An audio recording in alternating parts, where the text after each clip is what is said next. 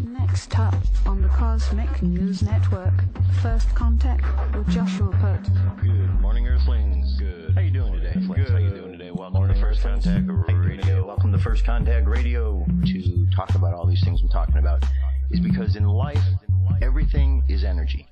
Every single thing that's out there. Yo, it's First Contact with Joshua Poet. He's the man on the mic, just in case you didn't know it. Covering news from all around the globe, from the weather and space to UFOs. He'll talk politics and make you open your eyes. Conspiracy theories and government lies. He'll dig it all up and try to find the proof. Cause it's time to demand the truth. It's time. First Contact Radio. We have time to demand the truth. It's time. First Contact Radio. We have arrived. To demand the truth. It's time. First Contact Radio. It's time to demand the truth. Radio. We have arrived. Good morning, Earthlings. How you doing today? Welcome to First Contact Radio. We've made it to Friday. Moving right along. All right, today's the 24th. So what we're looking at today is a sun sign is in Aquarius, a moon sign is in Scorpio. Aquarius is an air sign, Scorpio is a water sign. So as we go into the world today, the two elements we're dealing with are air and water. Now, why is this important? The idea, again, just to reiterate it, is to be able to understand that every day when we wake up and move in the world, we're moving in a field of energy. And if we understand what that field of energy is, then it helps us to move around in it a little bit more effectively. And as we learn to balance the field of energy that we are, then when we're walking around it, it even makes it more harmonious for us. So the whole idea is for us to learn about how to understand this energy field that's around us. And astrology helps us to do that because planet Earth has all of the planets and the stars around it that affect the Earth energetically because of the different vibrations each one of the planets provides and how those vibrations affect the individuals down here on Earth.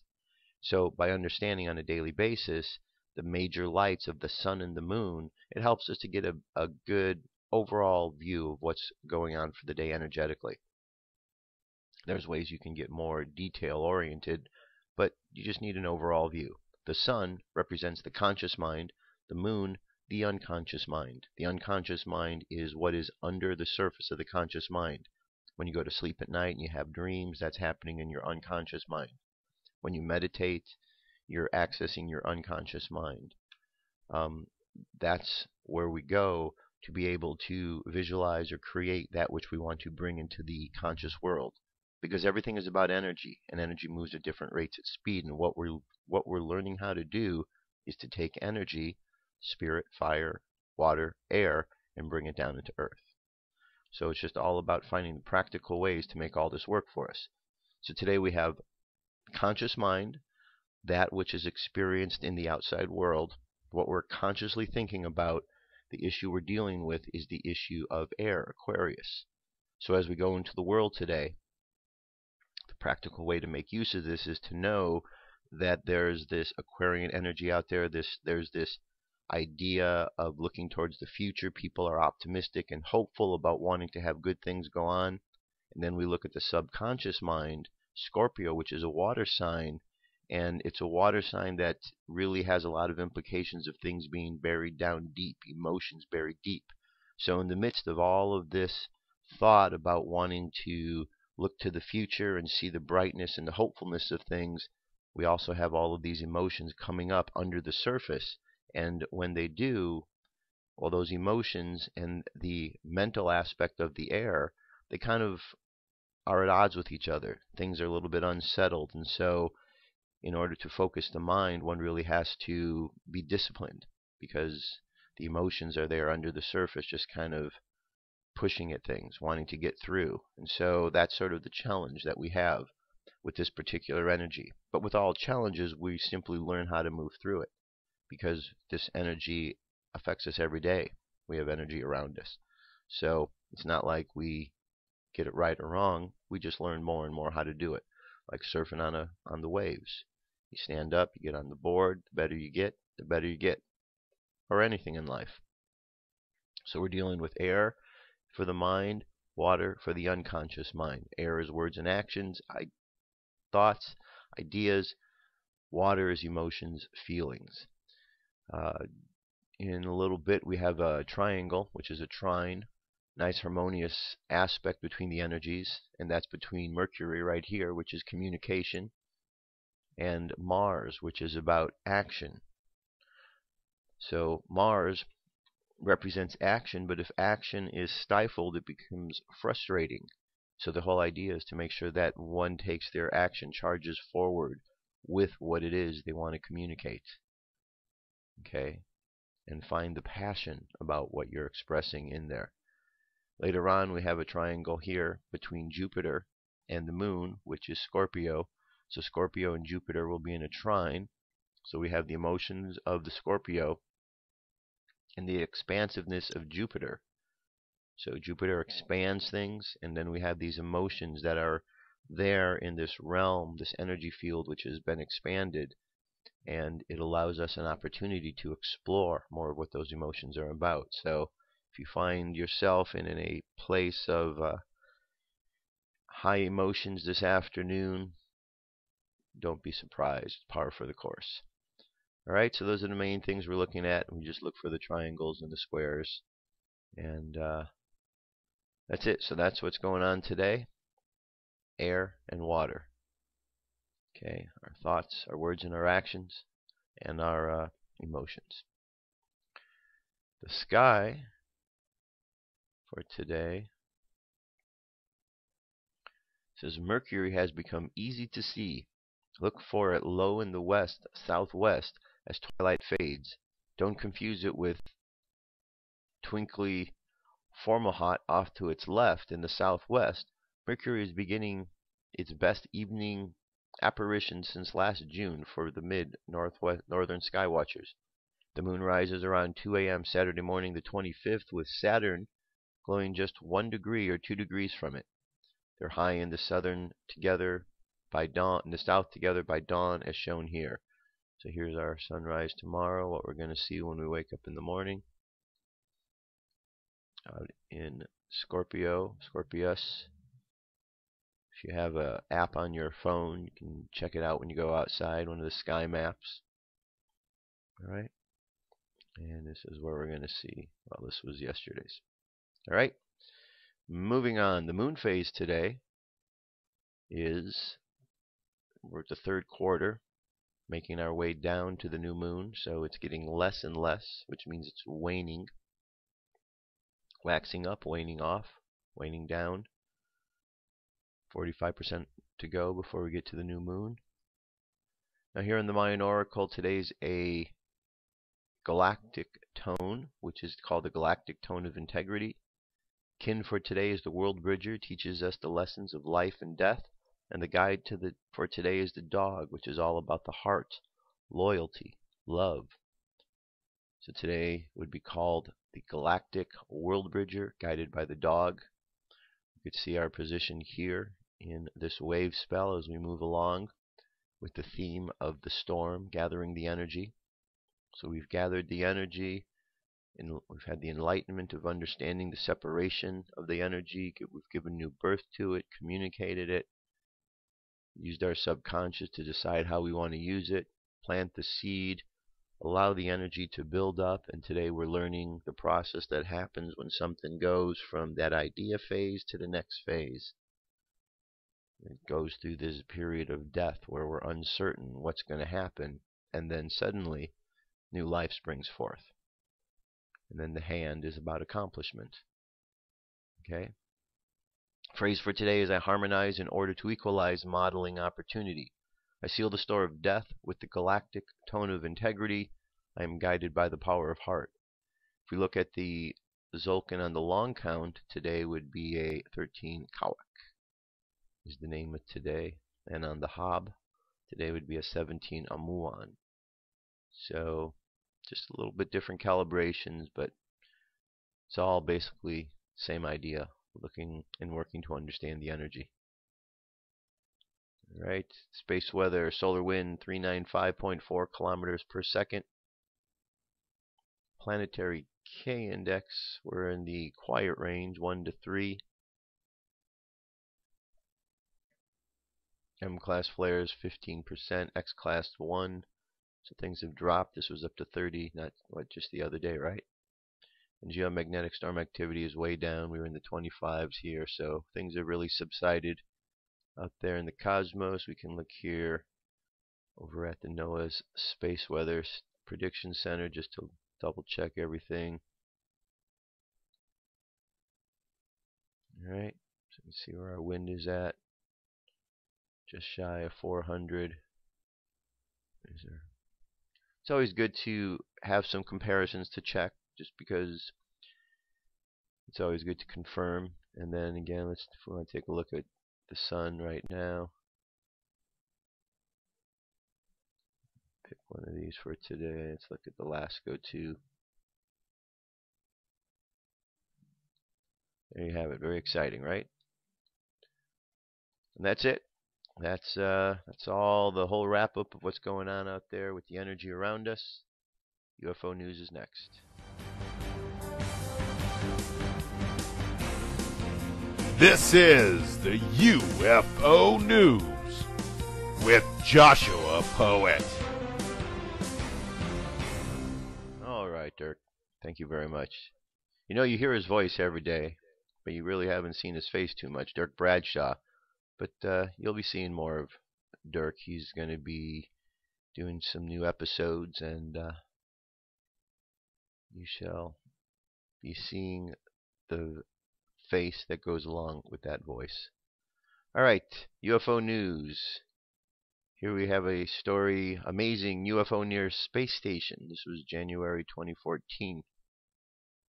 Alright, there's an image there. Street Cap 1 of YouTube recorded this UFO near the ISS this week, and has a light that is coming down against the outer wall of the ISS.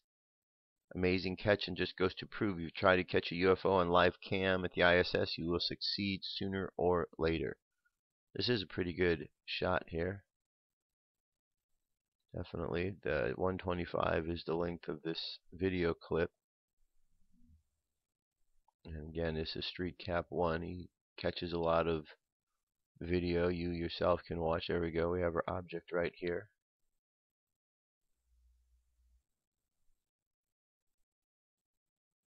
And all you have to do is tune into the channel and watch. And if you tune in and you watch the NASA channel, you'll see things. Alright. That was very interesting. Okay, so we definitely have an object out there with some sort of what appears to be light shining from one direction or the other.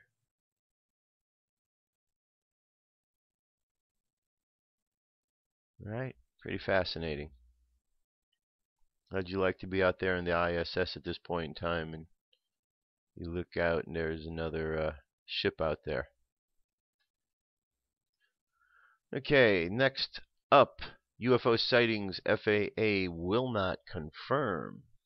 FAA, Federal Aviation Administration.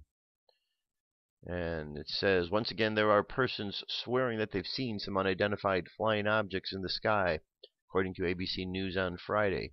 The reports by persons have actually been going on for several days. It wasn't until Friday that there has been an official response to the numerous reports that have come in. In spite of the assertions by people who say they witnessed the objects flying through the sky, authorities at the federal level said on Friday there's been absolutely no unusual flights activity in California.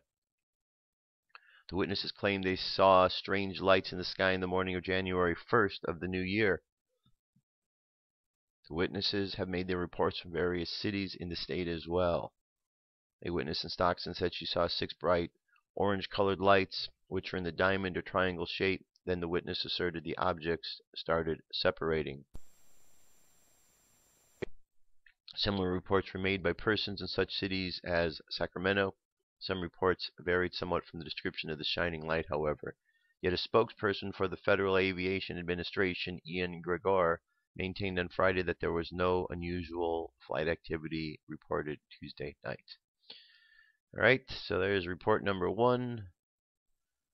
Here we go again. Multiple realities of the Men in Black. Nick Redfern has done quite a bit of research on the subject of the Men in Black. If there is only one thing we can say with any certainty about the infamous events that occurred outside Roswell, New Mexico in the summer of 1947, it's that there are multiple theories for what happened, and no one can offer any real hard evidence that definitively nails things one way or the other. Of course, ufology have always been like that, but Roswell seems to typify the aspect of the UFO phenomena like no other case. The many and varied scenarios involved a crashed UFO, a fallen weather balloon, a mogul balloon used in the detection of the Soviet atomic bomb tests, an experiment based around high-altitude balloons and Japanese people, some sort of atomic mishap, a Soviet ruse involving mutilated kids, crash test dummies, a flying wing experiment, a craft flown by time travelers from our future, a vehicle created by an ancient terrestrial race that lives deep underground in the vast caverns, and even a demonic Trojan horse-style deception. But of the thing that we can be sure, clearly all of the above shows scenarios cannot be correct. But hang on a minute or several. Just maybe they can all be correct after all. Welcome to the complex world of multiple timelines, alternate realities, and multi-dimensions. Now before I get taken to task, as someone will surely do, I'm not saying at all that what I'm about to discuss definitively explains Roswell, only that it's something worth musing upon and speculating on, and that's it. There's nothing wrong with wild theorizing, and if you have a problem with wild theories, tell it to someone who actually cares, not to me. Consider this. What makes Roswell so confusing is that so many of the theories have actually degrees of merit attached to them. The original comments of Max Brazel, who found the huge debris field on the Foster Ranch, do seem to suggest like a weather balloon came down. And when one takes a careful read of the Air Force 1994 mogul balloon report, some, but certainly not all of the data does resonate with the mogul scenario. On the other hand, the so-called memory metal strewn across the ranch does not accord with the balloon debris in the slightest. It does indeed suggest something unearthly was in our midst. Then there's the matter of the bodies. Let's start with the crash test dummy scenario. Although many Roswell researchers dismiss this theory, both Gerald Anderson and Jim Ragsdale described seeing dummy-like bodies. As for the Japanese theory, Melvin Brown, a witness to the strange corpses, told his family that the bodies he saw could have passed for Chinese. We have others who claim diminutive gray-like aliens were recovered on the ranch. Others talk of far more human-looking aliens, somewhere around 5 feet in height. As for the crash site itself, we hear of debris field and nothing else.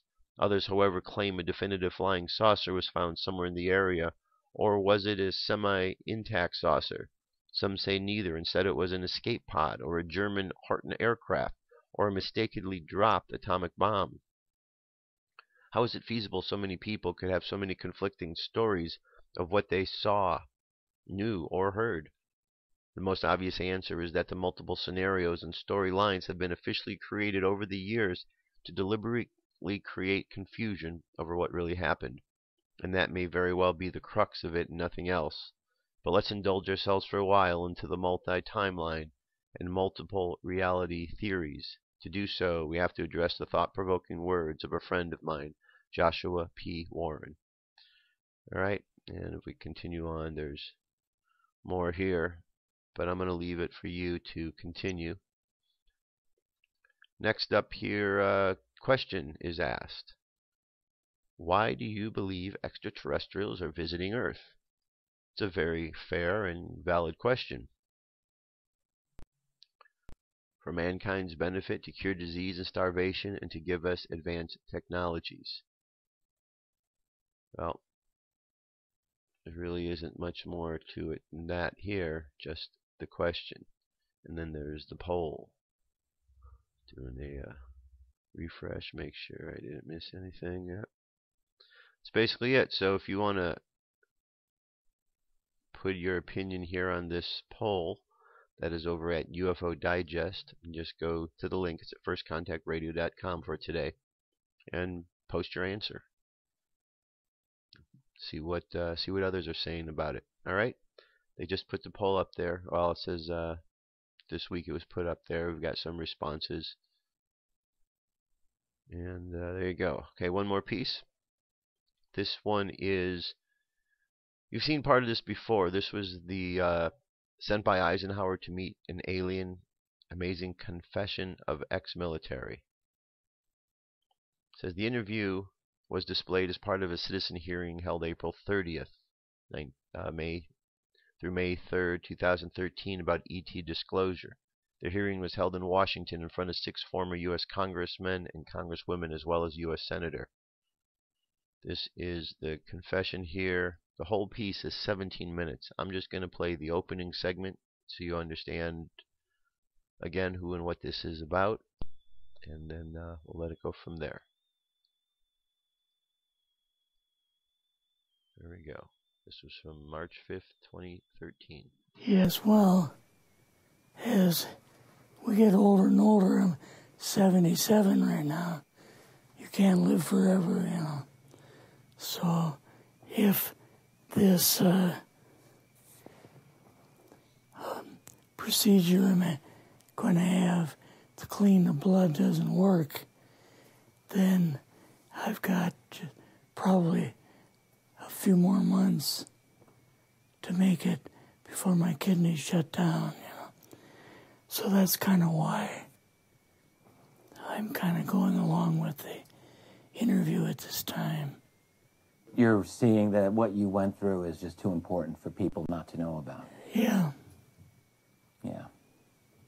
Can you just, can we start at the beginning with your military career and just walk through what exactly your experiences were? Was drafted into the military and got into the U.S. Army. After that, I was sent to the Signal Training Center in eastern United States. What year would this be? 58. I went through the Signal Training course. And at that time, I went through the radio teletype course and also the cryptography course, crypto.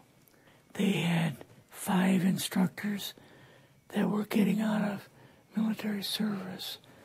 So they pulled the top 5 students, and I was 3rd in the class, so I got pulled as an instructor. Now, were you at this time also working yet for CIA? No. Not yet? No. After one day, my boss came to me, and he said, how would you like to, make some extra money? And I said, oh, money is good. So he's explained to me that he could put it through, would have to get a top secret White House Q clearance for the job, And I thought, boy, must be a pretty exclusive thing, And I said, well, what is this? And he said that I'm director for the CIA for Eastern United States, And I said, oh, I didn't know that. And he said, you weren't supposed to. After about 6 weeks, my security clearance came through, and I got my CIA card. It was an ID card, like a credit card, where I could just go up to the door and slice it, walk right in. And my name at that time, I used an artificial name too. Never used my real name. All right, so you can see where it's kind of going from there. Pretty interesting. Very interesting. It's 17 minutes, but there you got a link, so you have something cool to watch. All right, I'm going to jump away. I'll be back. I have some more stories, so stay tuned. Come into our circle, Great Spirit. Fill our souls with peace.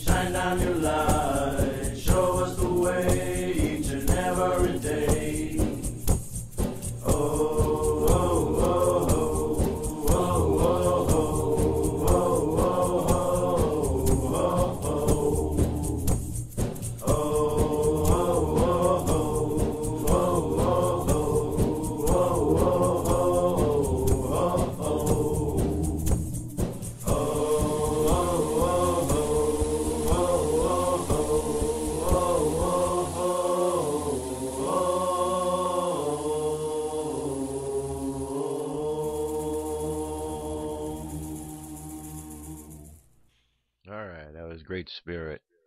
One of these days I got to make a video to that song. I will. Alright. Where to go from here? Alright, this story, 7 theories on the origin of life. We always wonder about life, so these are some really interesting theories here. Life on Earth began more than 3 billion years ago, evolving from the most basic of microbes into a dazzling array of complexity over time. But how did the first organisms on the only known home to life in the universe develop from the primordial soup? Here are science's 7 theories on the origin of life. First one, DNA. Nowadays, there we go. Nowadays, DNA needs protein in order to form, and proteins require DNA to form. So how could these have formed without each other? The answer may be RNA, which sometimes can store information, like DNA, serves as an enzyme like proteins, and help create DNA and proteins. Later, DNA and proteins succeeded this RNA world because they are more efficient. RNA still exists and performs several functions in organisms, including acting as an on-off switch for some genes. The question still remains how our RNA got here in the first place, and while some scientists think the molecule could have spontaneously arisen to Earth, others say it was very unlikely to have happened. Other nucleic acids other than RNA have been suggested as well, such as the more esoteric PNA or TNA. Here we have another one, molecules meeting clay. The first molecules of life might have met on clay, according to an idea elaborated by organic chemist Alexander Graham Cairns-Smith at the University of Glasgow in Scotland. These surfaces might not only have concentrated these organic compounds together, but also help organize them into patterns, much like our genes do now. The main role of DNA is to store information on how other molecules should be arranged. Genetic sequences in DNA are essentially instructions on how amino acids should be arranged in proteins. Cairns-Smith suggests that the mineral crystals in clay could have arranged organic molecules into organized patterns. After a while, organic molecules took over this job and organized themselves. Okay, that's a good one.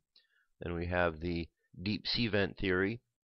It suggests that life may have begun at the submarine hydrothermal vents, spewing key hydrogen-rich molecules.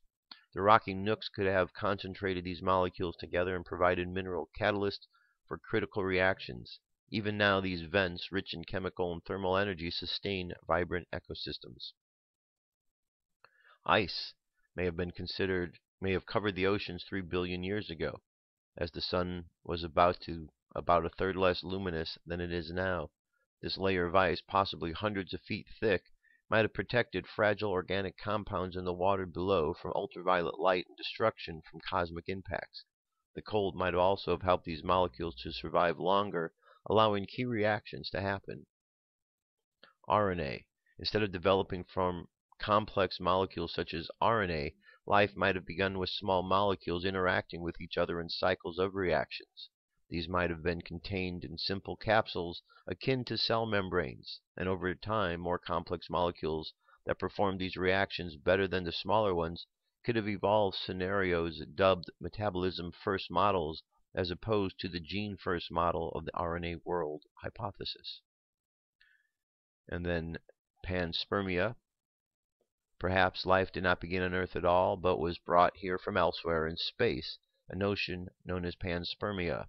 For instance, rocks regularly get blasted off Mars by cosmic impacts, and a number of Martian meteorites have been found on Earth that some researchers have conversely suggested brought molecules over here, microbes over here, potentially making us all Martians originally.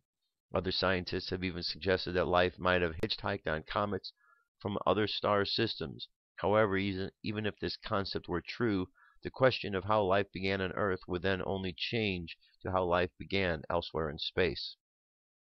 And last, electricity. Electric sparks can generate amino acids and sugars from the atmosphere loaded with water, methane, ammonia, and hydrogen, as was shown in the famous Miller-Urey experiment reported in 1953, suggesting that lightning might have helped create the key building blocks of life on Earth in its early days. Over millions of years, larger and more complex molecules could form. Although research since has revealed the early atmosphere of the Earth was actually hydrogen poor, scientists have suggested that volcanic clouds in the early atmosphere might have held methane, ammonia, and hydrogen and been filled with lightning as well. So there's 7 theories: electricity, panspermia, RNA, ice, deep sea vents, molecules meeting clay, and DNA. How did life begin?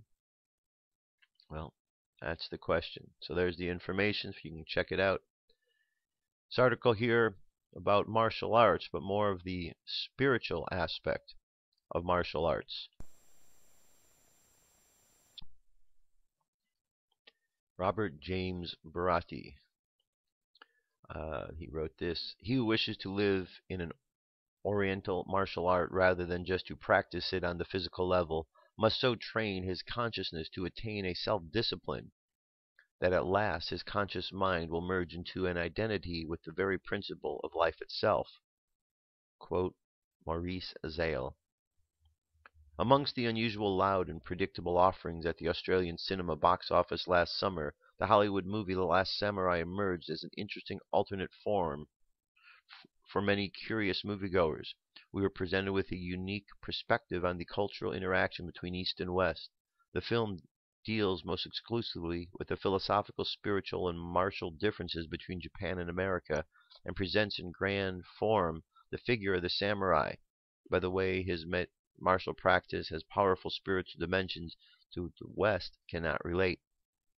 The traditional practice of martial arts is now experiencing a renaissance of sorts, and this largely due to the fact that many people are realizing the existence of the esoteric spiritual components behind the widely known styles.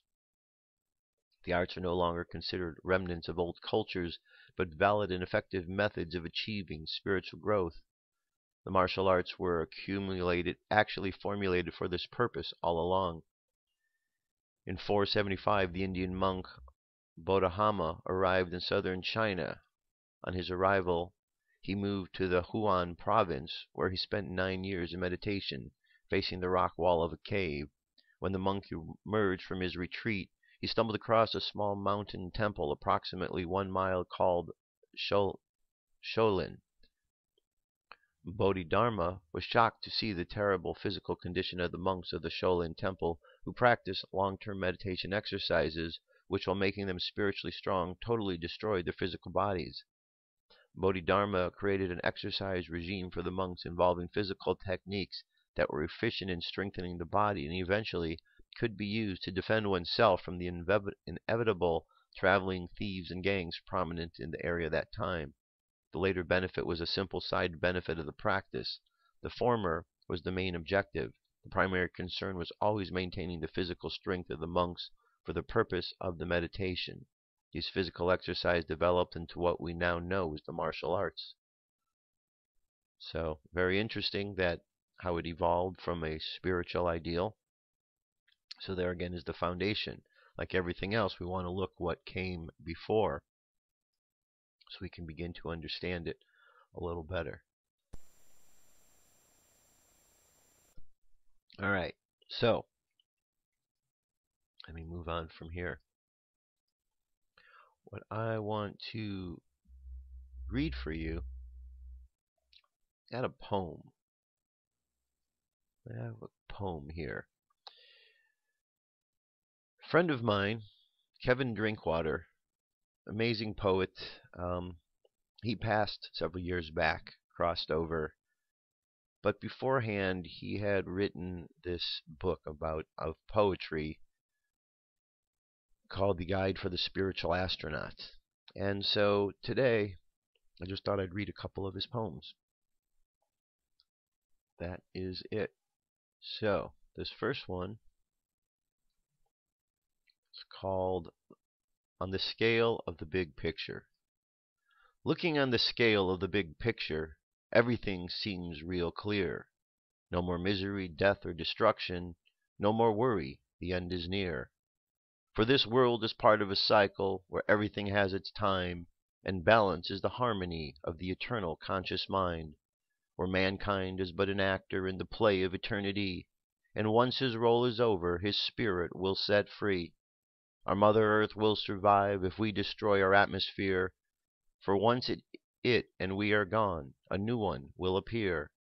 For it's all part of the energy of the eternal conscious mind, which comes as galaxies, planets, and stars, and tools named mankind. So if you're feeling sad for our Earth, just looking down from a great height, for on the scale of the big picture, everything will be all right. Let me do another one for you here. This one is called The Bard. The Bard. The Bard has come, the season is set, the sun empowers the sky. You yourself the looking glass, the light you will magnify. For all to see, the knowledge unwrapped answers the question why mankind walks with tattered wings, disabling him to fly. And one last piece here is called The Way of the Universe. Out there, above the clouds, I spend my time, carried by the winds of joy, searching and feeling for the truth. For I am an observer and a messenger, flying around shut doors, and through new gateways I see open, never trying to open a locked door that is just slammed shut, for it's shut for a reason. For as the whole of creation is the pulsing energy of the eternal conscious mind, forever moving in circular motion, as one door shuts, another must open, for this is the way of the universe, and through that open door lies the pathway to your dreams. So there you go. Poetry of Kevin Drinkwater. Though he is not here, his words live on. And good stuff, Kevin. Good stuff. I know you're still out there. All right. Let me jump over to a song, and then I'm going to come back. This is Observation. Another alien visitor claimed that his race had been looking in on us for centuries, and that they had in fact influenced the course of human history in some rather critical and startling ways.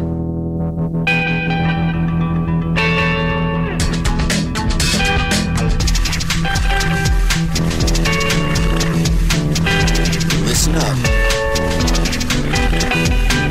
I am myself and I am someone else. Do you know what I mean? Wouldn't sound so crazy to you if you've seen what I've seen. For it is a time, dimensions of space, traveling through the universe, from place to place. Don't arouse suspicion of a membrane gone insane. Everything is possible, just gotta see with an open mind.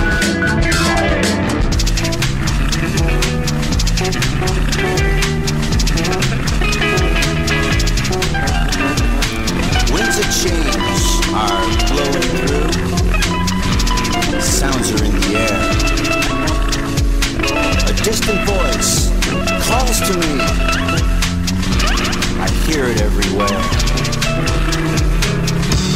Communication from beyond. A message for this world. Cosmic signals sent to Earth. Beep, beep, beep, beep, beep. Don't arouse suspicion of a membrane gone insane. Everything is possible, just gotta see with an open mind.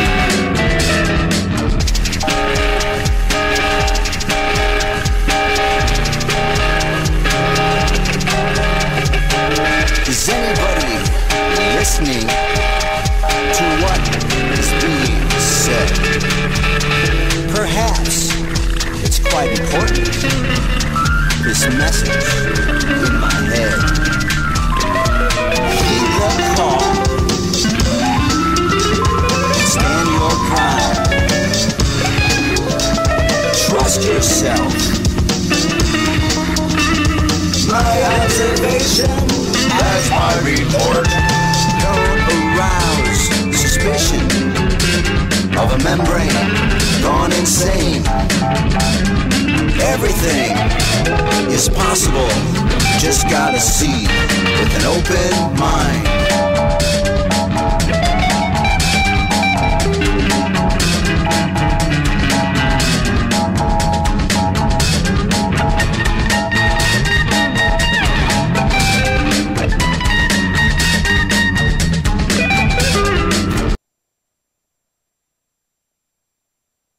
That is Observation.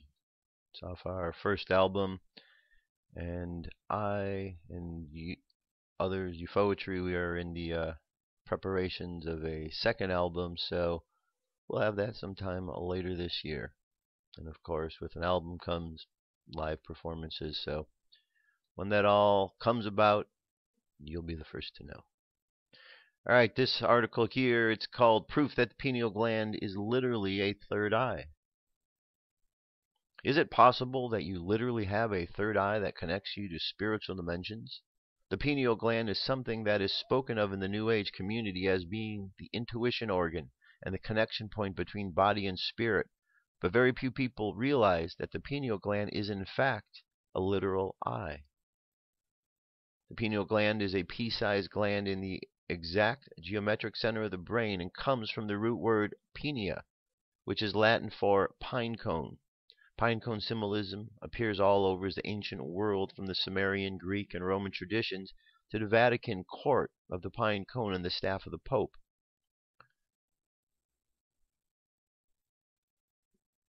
It is highly revered. Where's the X here? There it is. It is highly revered to be of psychic and spiritual significance, and binds are often word in Hindu culture as a way of signifying the pineal gland's importance in spiritual wakefulness. Why are so many ancient cultures obsessed with the pineal gland symbolism? The answer may be found when biophysical analysis is done of the pineal gland. Under the skin of the skull of a lizard lies a light-responsive third eye, which is the evolutionary equivalent of the bone-encased, hormone-secreting pineal gland in the human brain. The human pineal is denied access to light directly, but like the lizard's third eye, it shows enhanced release of its hormone melatonin during the night. The challenge is to understand the mechanisms which regulate the synthesis and release the melatonin. The pineal gland is the mind's eye. Dissected, the reptilian's pineal gland looks much like an eye with the same shape in the tissue. This was Dr. Cheryl Kraft, Ph.D., Chair of Department of Cell and Neurobiology, the University of Southern California. What's fascinating is that the interior of the pineal gland actually has retinal tissue composed of rods and cones, photoreceptors inside its interior lining just like the eye, and is even wired into the visual cortex of the brain. The photoreceptors of the retina strongly resemble the cells of the pineal gland. Dr. David Klein, Science Daily. It even has vitreous fluid in it like an eye does. This was an article from Science News. The retina and the pineal gland are organs primarily responsible for the body's recognition and sophisticated processing of external light. Until recently, these two organs in mammals seemed to have little ease in common and were consequently studied by separate groups of scientists. But a new alliance of researchers is now exploring striking similarities that are speeding research efforts in both fields. Their findings suggest that the pineal gland was the evolutionary precursor to the modern eye. Well, it turned out that the retinal rhythm is independent of the pineal gland. Once the groups of scientists began working together, they discovered surprising similarities between the two organs, including the presence of photoreceptors. So pretty cool. So there's certainly more to the article. Check out the link, and you'll be able to read the rest of it there. Let's jump over to our video here. This is a message from the High Council of Orion. There we go. Light of the World Part 2. Channeled Ascension message from the High Council of Orion. January 17, 2014. Channeled by Holly Hawkins Marwood. Transcribed by Paul Marwood. The Council. Greetings, dear ones. We are the High Council of Orion. How do you feel about living into your reality that you are the light of the world? As we shared in our last message to each and every one of you who listen, the truth that you are the light of the world, and we encourage each and every one of you to connect into that space of your heart to begin to feel that. We invite you again today to not set aside the idea of that message that you are the light of the world, but continue on with it to explore it at an even deeper level. For as you spend time with this and begin to experience your connection with your light in your quiet moments of meditation or alone time, regrouping time, you begin to live into it as a reality, so it's not just a thought in your mind or a channeling that you read, but you begin to work with the experience that you are the light of the world. We would encourage each and every one of you to spend those few moments every day connecting in with your center, connecting with your heart and your solar plexus energy. Allow yourself to ground those energies back down into the planet. Allow the energies to flow upward and out and into connection with the universe, with all that is, with the energy of your source. Allow the flow of the universal energies and the planetary energies to flow back into your heart and your solar plexus area and mingle and move in those two centers for you. The way we see those energies flowing between your solar plexus and your heart is as if it's in the infinity symbol. So if you begin at your solar plexus and the energies rise up to the heart area and then move back down in that figure 8 that's vertical. Just feel the movement of those centering energies for you. As you feel the motion and the movement and see the light, allow the light to expand out into your physical body. Literally, see it infusing itself into each cell, in each organ, all the tissues and the fluids in your body. Really take the time to feel and live into your awareness of the infusion of light throughout your physical body. Then, in the way that you choose to view it, see the light begin to infuse itself into the energetic bodies, the subtle energy bodies, the ones that also go out beyond the boundaries of your physical body. Just feel yourself living into that light. Allow your breathing to flow in and out as you do, for your breathing allows that connection to source. As you feel your connection with your light body and your light being, allow the thoughts of your mind to just dissolve away into the space of your heart and your solar plexus. Just feel the light. Feel the expansion. As you connect with yourself on this level of light and energy, see that energy expanding outward. See it mingle, dance and intertwine with the light of those around you, the other humans, the animals, the plants, the buildings. For at its essence all the substances are the same. They all are made of the same light energy. Observe how you feel. Observe the inflow of peace, of settledness, centeredness. This is about moving into this place of now also. As you live into the space of your light experience, when you feel peaceful and centered, you can ask for guidance. Ask for inspiration. Ask for understanding about any area of your life that isn't flowing with the light that you are feeling at the moment. Work to ask those questions from your heart and from your solar plexus instead of your mind. Just allow your light to flow into it. Allow your life to unfold, for it's a time now of moving away from information and more into this feeling and this experience of yourself as a light being. It would be our wish for you to grow and live into the understanding and the truth of you being the light of the world, so that you can utter those words past your lips from a place of truth and knowingness. Your ego might want to say it's ego-based to say that you are the light of the world, but as you connect with it, in its truth, as you spend more time with it, you will be able to think and see and feel and even say that you are the light of the world. The light within you is the light that you've been seeking. The light within you is the light that contains all the answers and all the solutions. It's all within you and it's all within your reach. It's all within your field of possibilities. We encourage each and every one of you to play in the light field as the light being that you are. Joyfully embrace the truth that you are the light of the world. Be blessed. We are the High Council of Orion. Alright, very nice. I think we might have heard that one the other day, but it's well worth hearing again. Absolutely. So we will focus on the light of the world during our meditation today. Alright.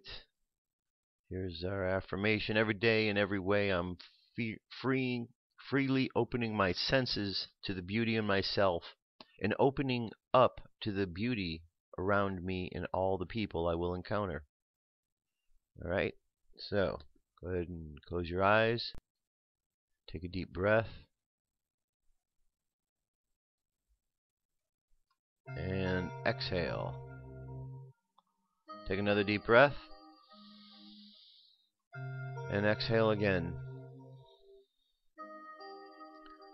Another deep breath and feel this breath, feel this energy just being pulled into your solar plexus. And exhale it out. Listen to the words of today's affirmation. Every day, in every way, I'm freely opening my senses to the beauty in myself and opening up to the beauty around me and in all the people I will encounter. Take another deep breath and exhale. Imagine all of your chakras activated. The bottom of the spine, imagine the color red. Imagine the energy from the earth being drawn up into that chakra, grounding you, grounding your connection to the world, to the earth. And then see the energy move up higher from that chakra to the chakra above it, right at the belly button, around there, and see the color orange. This is the chakra that deals with the emotional body. And then the energy moves up higher to the solar plexus, just below the rib cage. Imagine the color yellow. This is the chakra of the intellectual body. And then bring the energy up higher to the heart space and see the color green. This is the chakra of the heart, the chakra of love. And then up there to the throat, imagine the color blue. This is our center of communication. And then the light moves up higher to the third eye, right between the two eyebrows. Imagine the color indigo. And imagine an eye right there that looks out into the world. Not just a metaphoric eye, but a real, multi-dimensional eye. And then the energy moves up higher to the crown chakra. Imagine the color violet as the light pours through the chakra and falls down across the body. And then imagine the light continuing on up into the cosmos, bright white light connecting above. Now see at your heart. An energy from the heart chakra, and just below it the solar plexus. See the energies moving back and forth in a figure 8-like manner, moving from one chakra to the next, back and forth, back and forth. And as this does, imagine the light expanding and filling your body, and allow yourself to just be absorbed within the experience of the light.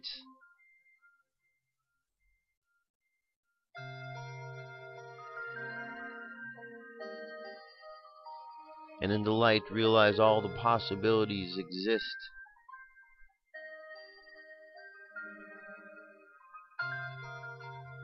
And as we allow this light to be part of our experience, we realize that this light is the light of life, the light that exists for all, and therefore we are the light. We are all individual aspects of the light, and we are all the great collection of light. And as we shine bright the light within us, we feel good because we know that we are doing that which is our purpose. And as we shine this light goes and connects with others who are shining their light. And let's just imagine one by one, lights turning on around the planet. The light of life, the light of people waking up to their true spiritual destiny.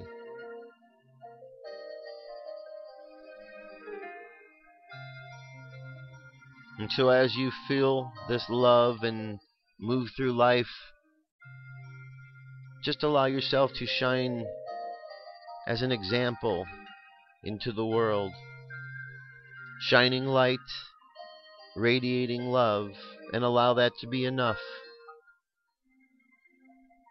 And just let that energy go into the world and make the changes that it needs, that they need, that the great Creator needs. So let the subconscious mind continue on that journey. The subconscious mind that's dealing with that Scorpio energy, allow it to go into the darkness and to bring light to those emotions and to those feelings, and to let love shine in the world. So continue on that subconscious journey today, over the course of this weekend, sending out love and light. And let's bring our conscious mind back to the present moment on the count of 3. 3, coming back to the present moment filled with confidence. 2, coming back to the present moment filled with faith. And 1, coming back to the present moment happy, healthy, and whole. Happy, healthy, and whole. Take another deep breath. Exhale. And open your eyes. Alright, my friends, we've made it through the week. Thank you very much for being here. You know, I know there's a lot going on in the world. We're all aware of it. But I truly believe that as we turn our attention and we focus on the positive, and we focus on the love and the light, that we create that to counteract all of the other stuff. And that's truly what I believe that we need to do. To accentuate the positive and not worry about the negative. Just keep shining the light and shining the love. There's more of us that know how to do this, and when we do, there's no stopping what we can do. I'll be back on Monday. You have a great weekend. I'll talk to you soon. Much love and light to each and every one of you. Peace. I'm out of here.